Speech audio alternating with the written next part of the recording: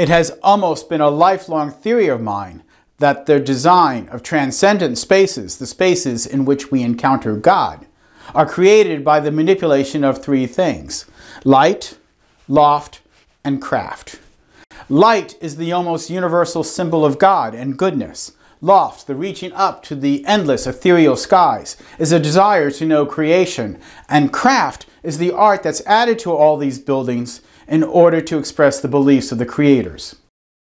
Richard Meier, one of the deans of American architecture, was granted the commission to build a church by St. John Paul II to commemorate the second millennium, the birth of Jesus Christ some 2,000 years ago, pretty much. The church, Chiesa del Dio Padre Misericordioso, in Tor Tre Teste outside of Rome, was completed in 2003.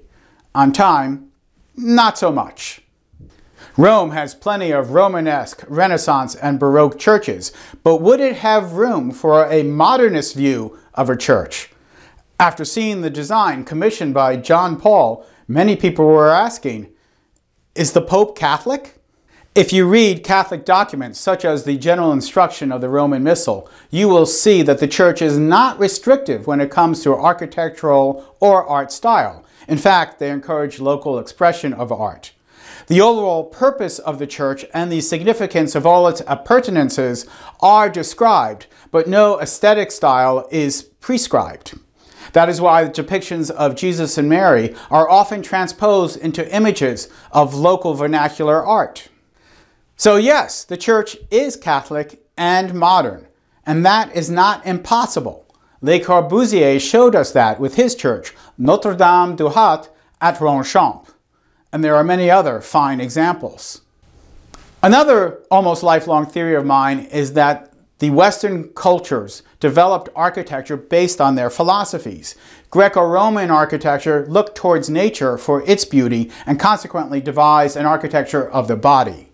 Medieval or Gothic architecture looked towards revelation from God and consequently designed architecture that was based towards the soul.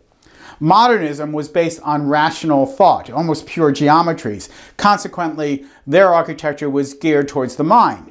Some can argue that modernism is practically atheistic. Regardless, that expression, Greco-Roman, Gothic, and modernism, body, soul, and mind, is a complete expression of the human experience.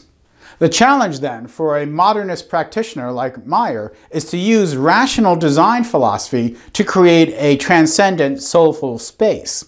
He does this by getting a little bit irrational, but not sentimentally historic.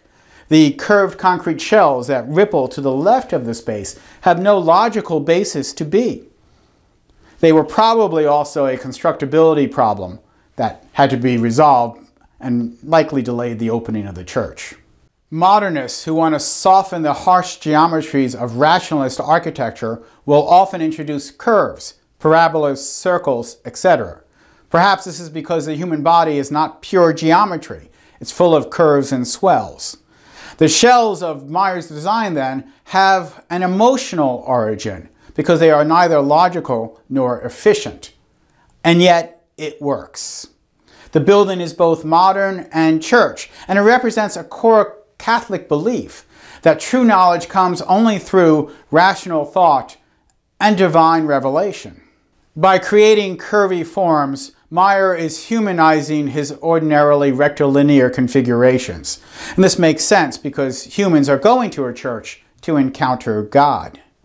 Meier's signature whiteness is still apparent on the outside and the inside of the church, but his unusual curved shells create voids through which light and its association with God can penetrate dramatically into the space. The shells also create a sense of loft, a structural expression thrusting upwards towards the heavens. The space is almost totally devoid of craft, that art that explains why it was built. This offends some traditionalists. But for the modern architect working in a world where outside the printing press and electronic media so bombard us with messages, perhaps this is a better way to go. The church then is a respite, a retreat from all that noise out there in the secular world. And so the church's sparseness enhances its transcendence.